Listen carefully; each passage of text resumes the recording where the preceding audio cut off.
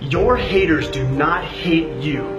They hate themselves. And the hate that they give you is really just an outward projection of the hate they feel for themselves projected onto you. And their self-esteem is so low that they have to try to bring you down. Because bringing you down makes them feel better about themselves and their terrible existence for a temporary amount of time. And they start off as bullies on the playground and turn into the keyboard warriors as they get older.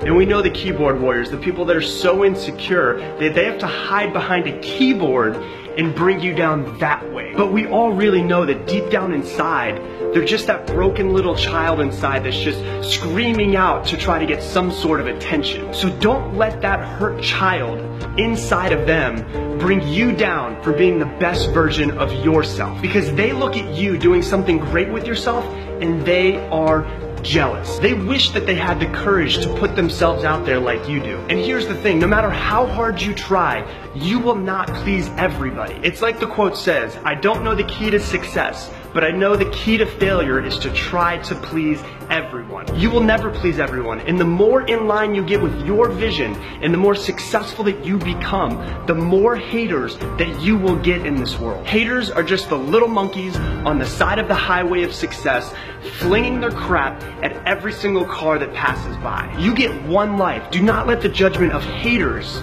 those insecure little children deep down inside, hold you back from living the best life that you can. Keep driving down the highway of success. You know your car's gonna get hit by their crap as you continue to drive. So just remember this, haters do not hate you. They hate themselves.